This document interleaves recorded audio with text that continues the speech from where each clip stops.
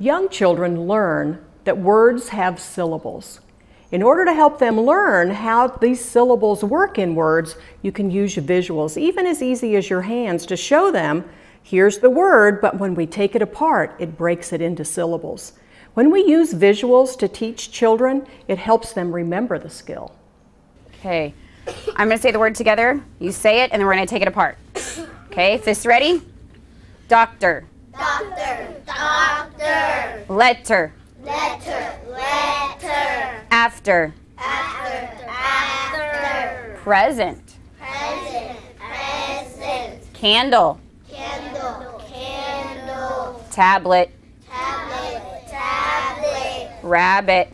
Rabbit. Rabbit. Girls do it slowly. Girls do it slowly. Girls do it. Say it. Slowly. Good job. Boys do the next one. Party. Party. Party. Good job, everybody. Banjo. Banjo. Banjo. Good job.